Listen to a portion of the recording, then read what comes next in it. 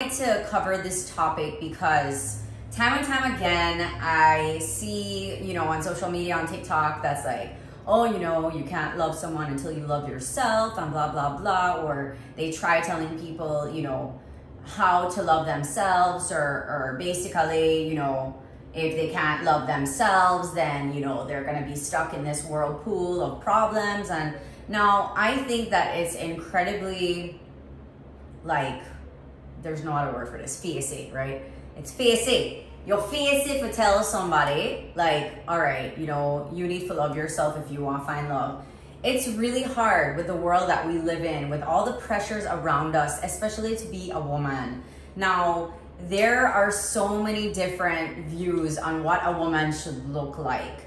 I mean, take me, for example. I realize that I live in a society where I really can't please anyone.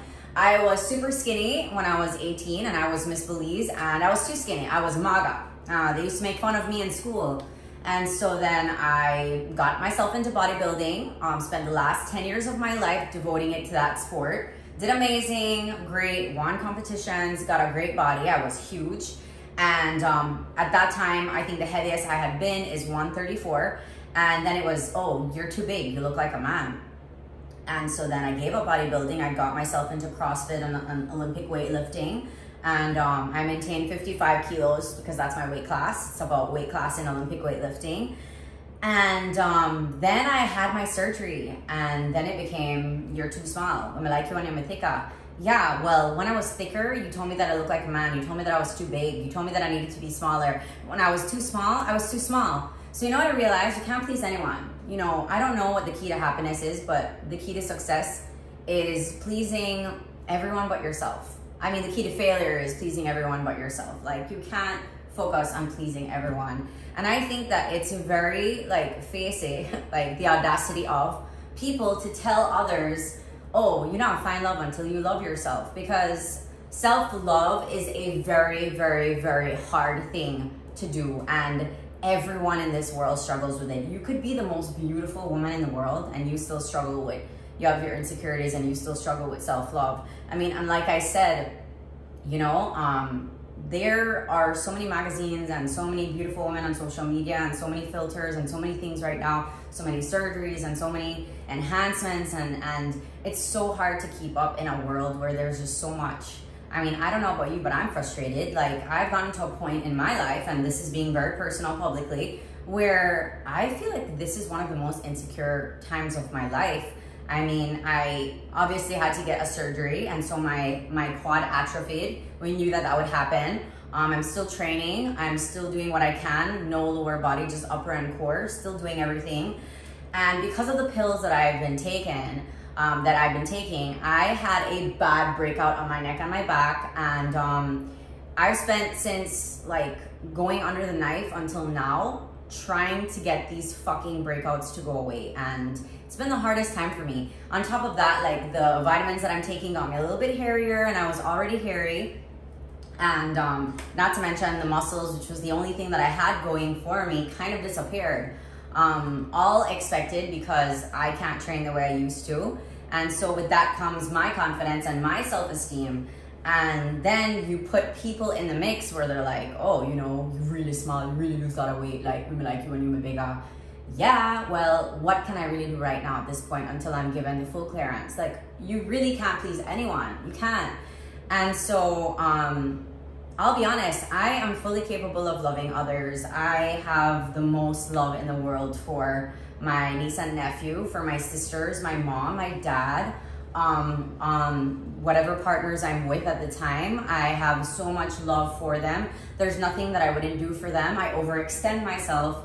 I make sure that I put their happiness ahead of my own. So don't tell me that I am incapable of loving someone else if I don't know how to love myself, because that isn't true. But like I said, we live in a society where it's really, really, really hard to build up the self-confidence and, not be so insecure about these things, because people just seem so perfect on social media. I mean, you have women that are so gifted and blessed, like they have boobs and a small hip and big ass, and if it's not natural, it's surgery, and I think it's still beautiful. Whether it's natural or surgery, fuck, they look amazing. Lip fillers and like all kinds of stuff, and beautiful lashes and like whatever, like Botox or whatever it is. There's so many things that like a woman or a person can do.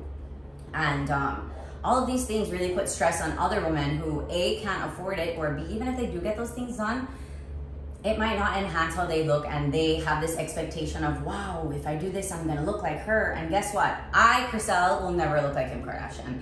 I will never look like any of these beautiful women that I follow. And I've spent a lifetime following and idolizing so many women on social media, so many. And I've realized that I'm not jealous of them. I've realized that I admire them for having this body and this spirit and these features that I will never have. But at the same time, that brings about so many different insecurities, because if I look at these women and I idolize them, I can't imagine what my partner must be doing. Like, if I'm sitting here thinking, you know, like, wow, I can't compete with that. Like, she's really pretty. Like, I mean, why the heck would they want me when they're a woman like that? You know, like I live in this toxic cycle in my head. And so I do rely on my partner, however, to provide me with that sense of security that I need to feel a little bit more confident. Because let me tell you, I've been in some really good and really bad relationships. The good ones where, to this day, I can tell you that, like, with my ex, I probably to this day, I'm the most beautiful woman that he's ever laid his eyes on. And I never felt that way. I don't know how he was able to do it.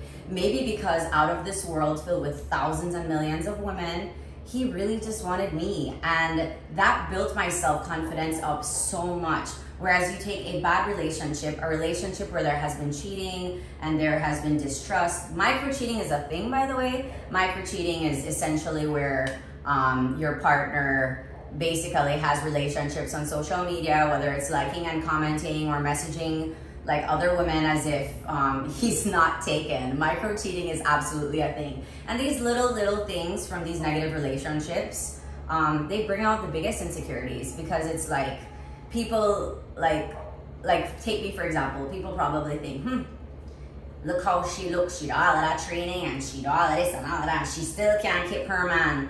Well, let me tell you something. The only thing that's gonna keep a man is a man who wants to be kept.